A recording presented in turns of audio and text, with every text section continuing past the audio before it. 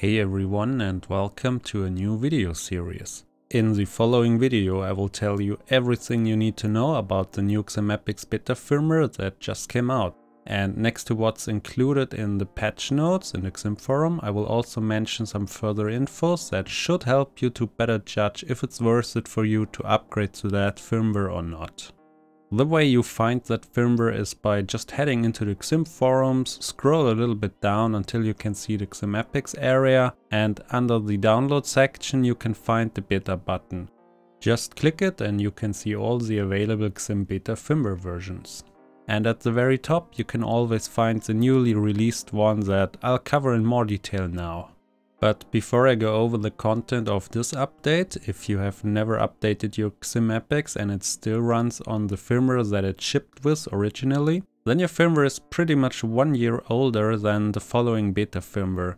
As you can guess, since then a lot of new features have been added, which in my opinion make a really huge difference. I can only recommend you to use the beta firmware over the one that your XIM came with. Also in the middle you can find the history of features that have been added since that firmware. You can see there is steady aim, boost, simulate analog behavior. There's quite a lot of stuff that you're missing out on if you use the original XIM firmware. You can also find tutorial videos for pretty much all of these features on my channel, so I will not go over those now, just watch them if you would like to know what they actually do. If you scroll down a little bit more, you can find the explanation of how to update your XIM Epics and also your XIM Manager to get on that firmware. The XIM Manager links can be found right below. Also, if you don't fully understand those explanation steps, then you can also watch my XIM Epics basic guide where I explain and showcase the whole update process in more detail. In that video I'll also show you how you can back up your configs, for example. So if you struggle with the whole update process, then I'd recommend you to watch that video instead. But now let's get to the actual changes of this firmware compared to the previous beta firmware. So first we have an additional fix for mice and keyboards that tend to have problems with the XIM or may not work right out of the box. Those of you who use a cursor keyboard, for example, will know what I'm talking about. The XIM will not recognize those keyboards unless you flip a switch at the back of them or you press a certain button combination to turn the keyboard into a BIOS mode. Only that way the XIM will recognize it. Now with that firmware you should no longer be required to do that. Actually, that should also allow you to use custom backlight colors now, because you no longer need to have the default white color that the BIOS mode sort of forces you to use. If one of you has a cursor keyboard, maybe let me know about that one.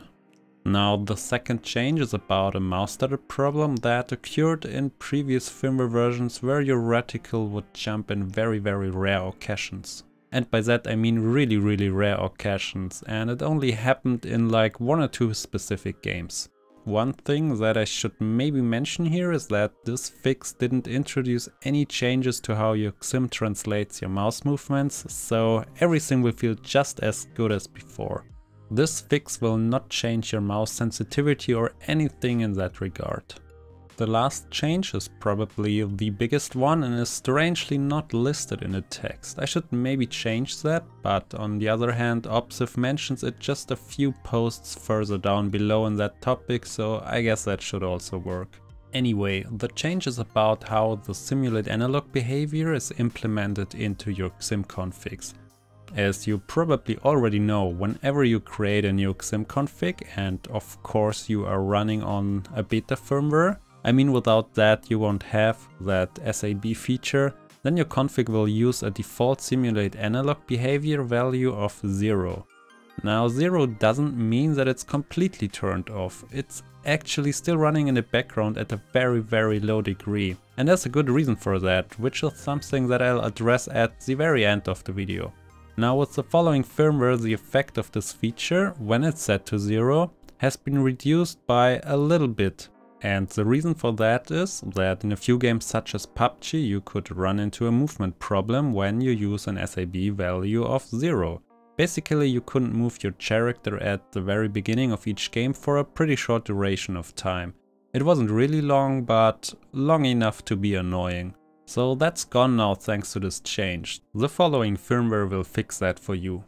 Another thing that I should maybe mention is that this change only applies to the SAB value of 0.